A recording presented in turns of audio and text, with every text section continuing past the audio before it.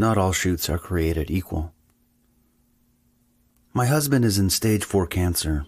My children are going to be in town this summer, and we'd like to get a family photo together before. Her voice trailed off into a place where she didn't want to go, where she didn't want him to go, to the place where he was going. If it is a place at all, and if indeed it is a place, not just a place, but the place, perhaps the place of all places, of all the faces of those no longer here. And the rhyming rings on as we sing songs of the dead. Then again, perhaps such poetry is merely wishful thinking. Perhaps it is faith. Whatever it is enough. Then again, perhaps it is not a place at all. Perhaps it is a thing. Perhaps it is all things. Perhaps it is the air that breathes, and the wind that whips, and the ocean that waves, and the darkness that haunts, and the stars that shimmer, and the sunlight that shines.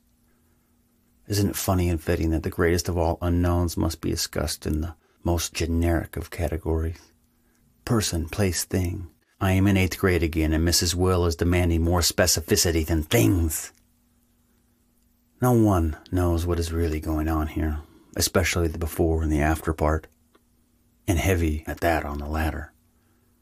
No inarguable proof has been given regarding something, nothing, or the degree between the two. It's all about faith, or no faith. And that seems largely to depend on where, when, and to whom you were born. I want to do something here. I want to leave a mark on the universe, leave something here in some form that says I was here. Like my name on the walls of the cabin of the summer camp that saved me in some small way. My handprint somewhere in the celestial cement. My initials in a tree. Some carving, etching, something. Proof. She had my attention. The room grew silent around her voice. I heard every word she said. This would be an important gig. A print to go in a photo album, in a frame, on the wall. Soon departing would be a husband, a father, a grandfather, a great-grandfather, more than likely the last full, formal family photo. Perhaps the last photo of him ever?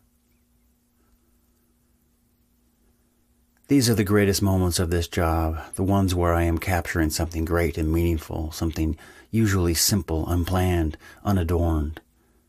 I love old photographs where it seems as if the people pictured didn't really understand what was happening, and when whoever it was pointed whatever it was and pressed a button or some such thing. Thankfully, they underestimated what it meant, how long it would last, all who would look upon and hold and pass along that singular moment in time. On July 5th, 2008, 10 members of the Thorpe family came into the studio. I am not good at large groups in the studio. I am a con artist. I have never had an ounce of formal training with the camera. Everything I do, I have taught myself to do. Okay, there were some lighting setups I looked at online, maybe a few things on YouTube, but I am going to screw this up. Seriously. The photos of the whole family are as pedestrian as can be. Casual enough not to be painful, but certainly nothing to write home about. I hate shooting larger groups in the studio.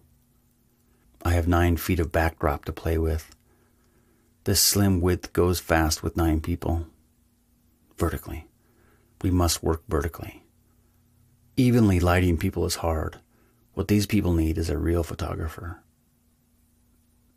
I am sweating. So hot. This is an important shoot. Small talk. 4th of July. This is an important shoot. Yeah, let's have everybody barefoot. Ha ha ha. Hee hee hee ho ho. These pictures are lame. The lighting. I suck.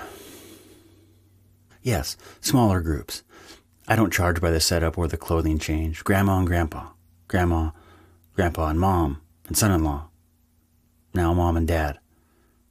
No, I'm not going to pose you. Just going to make the light fit the way you want to be. Now the grandkids. Yeah, wrestle. I don't care really. Be yourselves. I am told that our window of energy is closing. It certainly is. Okay, well, what about that great-grandchild? Bring great-grandfather up here and bring in brand new baby. No, yeah, okay, good. Yeah, excuse me. Let me get that light and drop it down right there. Yeah. The perfect lighting was actively eluding me in this, the moment of truth. Yes, we had captured the patriarch with his larger family, but this would be nice too. These extremes of the family, the coming and the going, the breath in and the breath out. I am sweating, failing. It is all slipping away. Suddenly, the sun and the clouds and the cosmos took matters into their own vast hands, reaching through the skylight. I turned off the studio light and stopped sweating. There was a gasp or two. Just on the edge of darkness, suspiciously posed perfectly amid shadow and highlight, I captured a man cradling, holding the tiny hand of the child of his child's child. Throughout it all, the baby remained asleep, sheltered in his great-grandfather's embrace. There was no need to wake him up.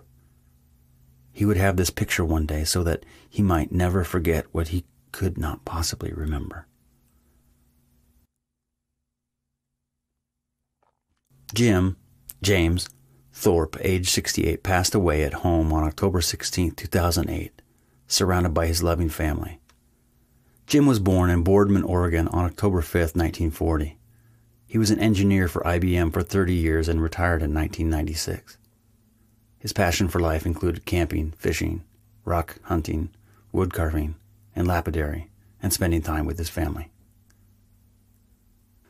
Lapidary, the art of cutting, polishing, and engraving precious stones.